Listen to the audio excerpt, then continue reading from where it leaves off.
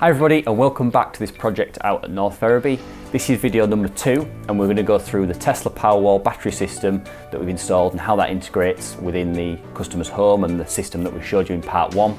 And then part 3 will be on the Zappi EV charger. So let's dive straight into how this Powerwall works.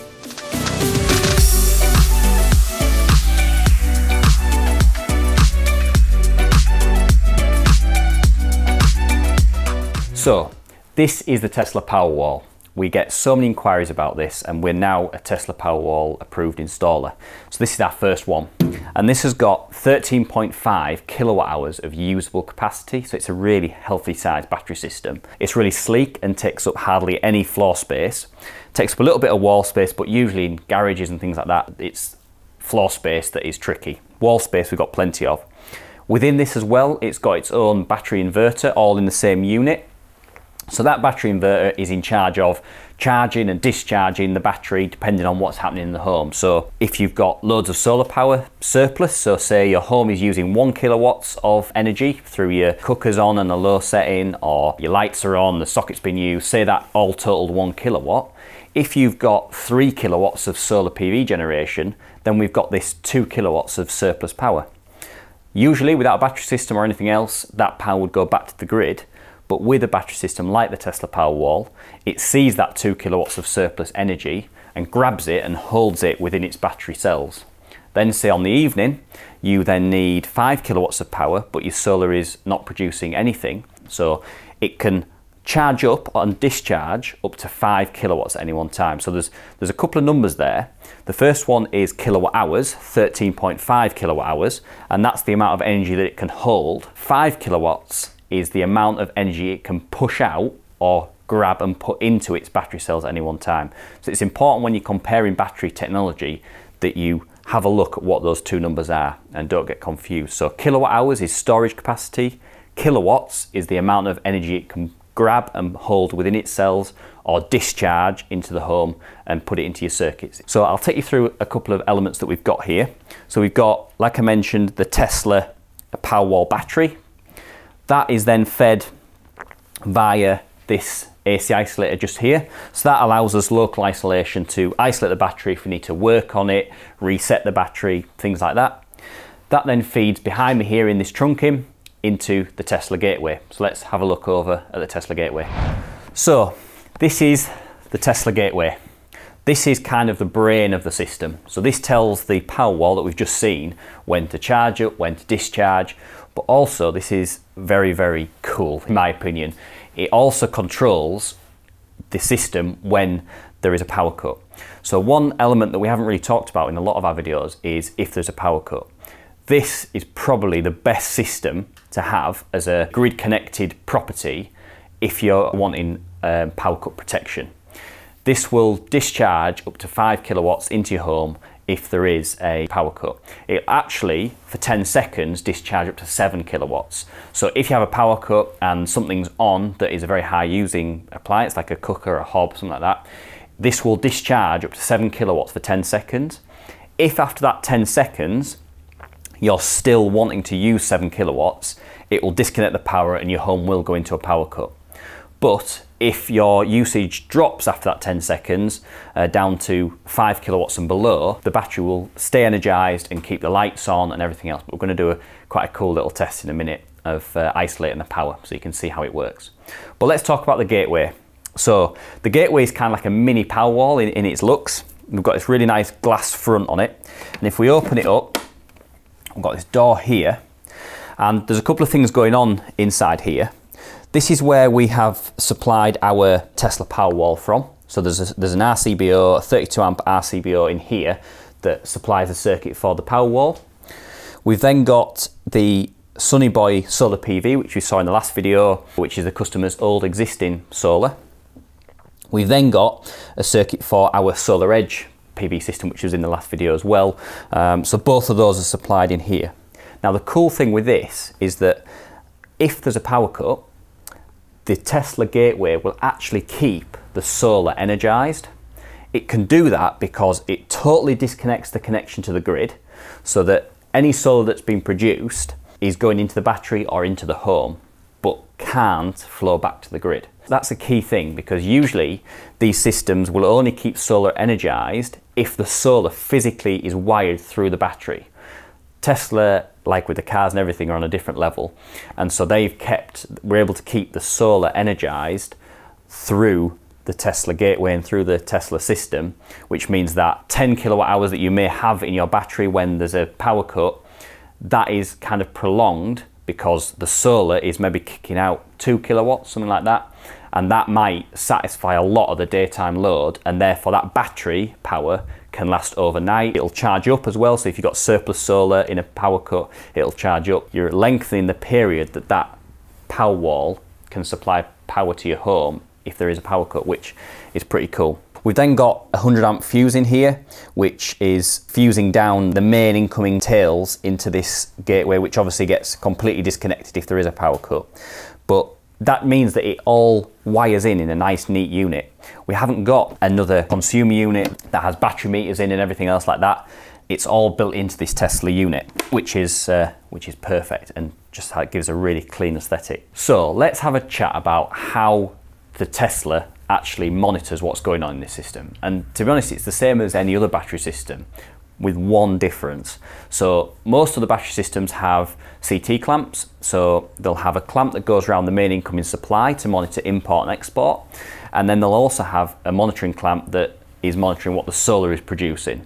So the Tesla is very similar, as it has inside the gateway, it has the ability to monitor what the solar is producing through a CT clamp. So behind here, we have got a CT clamp on the supplies going out to the Solar Edge inverter that we looked at before, and the Sunny Boy inverter, which was the customer's existing system.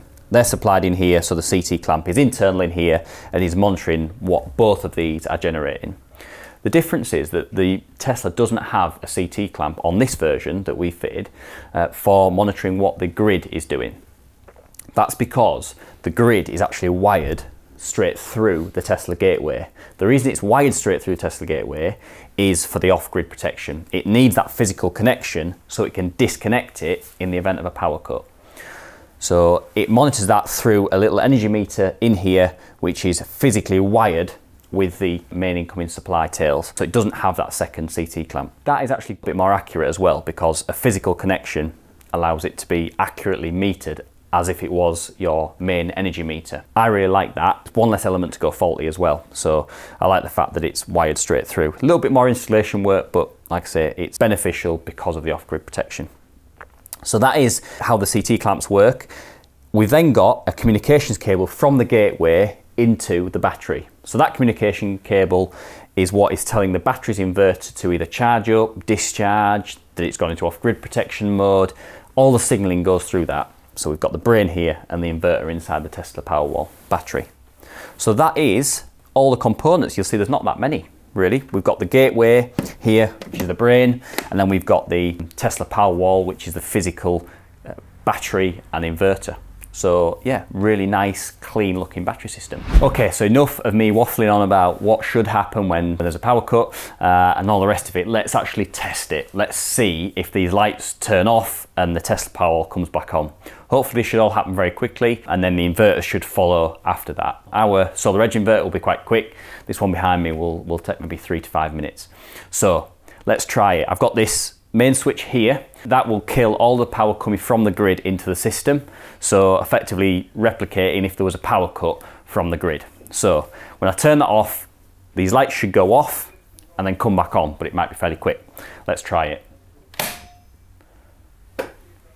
That's clicked. It was so quick, these haven't actually gone off. That's fantastic. So now we are running in off-grid mode. I heard a click inside the gateway. So that gateway now has isolated the grid from the system. It's now drawing power out of the battery system and feeding that into the house to make sure that all the lights are on. The internet's probably rebooting, the internet router. It might even have been so quick that the internet router hasn't even turned off. It's literally instant. So now that's in off-grid mode. The customer's app will now be showing him that there's been a power cut, how long the amount of battery storage that's already in the battery will last in the power cut based on his usage, his historic usage. So yeah, we're in off-grid mode now and everything's still on. Perfect. You can hear our inverter is coming back on, our solar edge inverter is coming back on. So we'll have a little look at that, and then we'll have a look at the old system, which is probably rebooting right now. So now that that battery has brought us into off-grid mode and we're totally disconnected from the grid, it's actually allowed the solar edge inverter to come back on. You can see here we've got a solid green light and a blue light, but also on this energy meter, we'll see an intermittent flash on this red LED here. There we go. So that means that there's energy going through this and back into the property. So we know that our solar edge system has come back on, even in off-grid mode, which, like I mentioned before, will prolong the amount of time this battery storage system can keep the home on, which for me, that is so cool, because that solar system could be anywhere in the house. It's energized the full home, which has meant this has gone, yeah, that's fine, I'm coming back on and I'm going to generate. So if it's during the day and there's a power cut, the inverters will come back on. So let's have a quick look over at the old system and see how that's doing. So we're still in off-grid mode, and this solar PV system has got a flashing green light. This is one of the older style inverters, and they can take up to sort of anywhere above 3 minutes really to come back on. But we've not got an error code anymore. That's just disappeared just as we started to film. So we should actually see this system come back on in a minute. If we've timed it just right, it'll come on as we're filming. But we're looking for this flashing green light to go solid green, and then for us to start to see a power generation coming through this system. So that should happen any second now, I'm hoping. A few moments later. A short time later.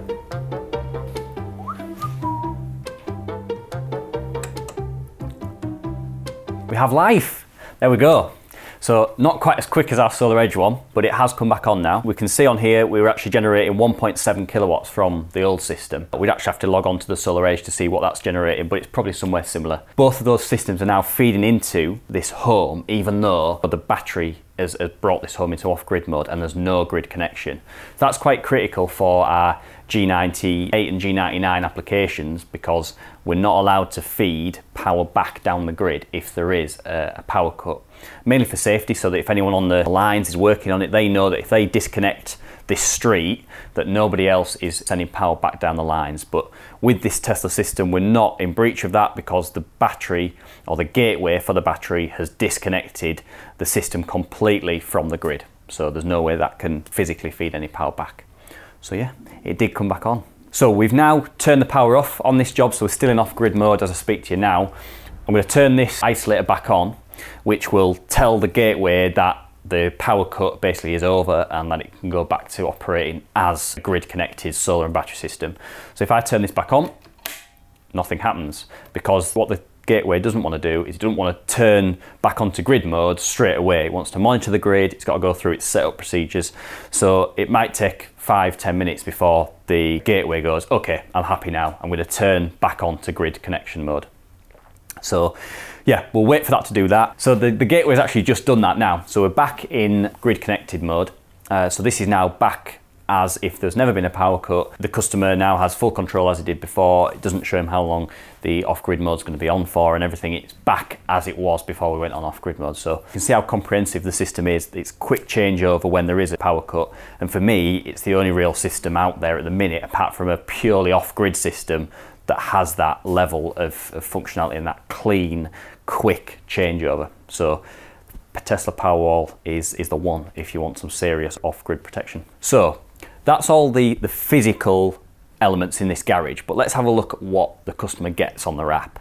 So we'll show some screenshots now of what the customer has. I'll take you through what it all means. Okay, so this is the Tesla app during a power cut. So you can see it's still on, we've still got an internet connection, and that's because the Tesla backup gateway, which is just over this shoulder here, is allowing the battery to supply the home with power.